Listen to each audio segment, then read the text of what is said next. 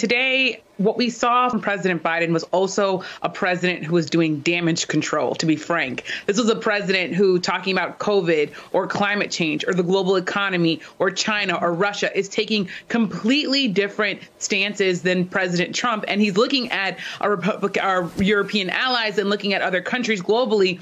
And they're still wondering what just happened for the last 4 years. Is what happened in the last 4 years an anomaly? Is this what America is? Is this America's values? When I push Biden administration officials on that point, they told me that what Biden wanted to do today, what President Biden wanted to do today, was say that the last 4 years were not a reflection of American values. And in fact, he wants to do some long-term things that will last past his presidency. When you move to the Republicans, this is definitely a party that is much more a party of Trump. You can hear it in their voices. President Trump and his agenda is the North Star for the majority of Republicans around this country.